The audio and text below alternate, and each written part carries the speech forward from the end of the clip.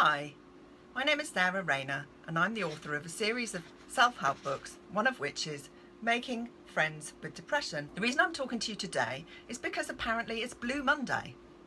Blue Monday is, according to some strange algorithm devised actually by a PR wanting to promote Sky Holidays, the most depressing day of the year. On this depressing day, which is a result of debt, failing at your New Year's resolutions, dark nights, failing at your diet, a long time till holidays, yada yada yada, we all get depressed. If we're suffering from depression, we're not going to wake up on January the 17th and feel a whole load better, necessarily. I mean, I hope you do, but on the whole, depression tends to last for weeks or sometimes several months, and it can take a lot to get through it.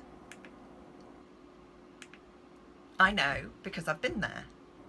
I've had depression and it was frankly bloody horrible. Sharing a few tips on one day a year is not going to lift depression, but making some small changes over a period of time can make a difference.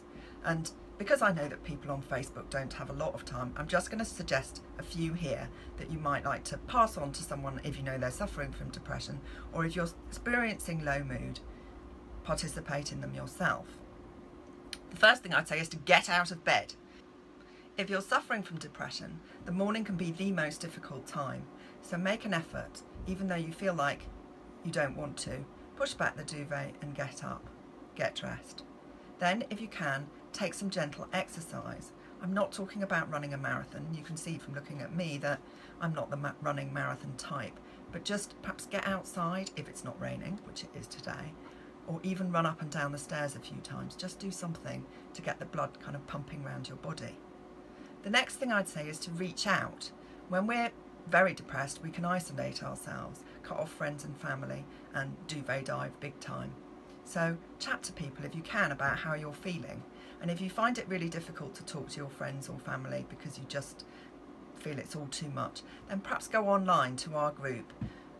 The group is on Facebook, and you can find it if you look for Making Friends with Anxiety and Depression. You'll find people on there who are always willing to listen and who have experienced things probably not very different to you.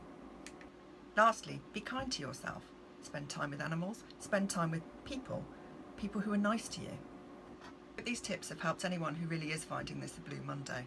Depression is a serious and debilitating condition, but you can find a way through. I promise.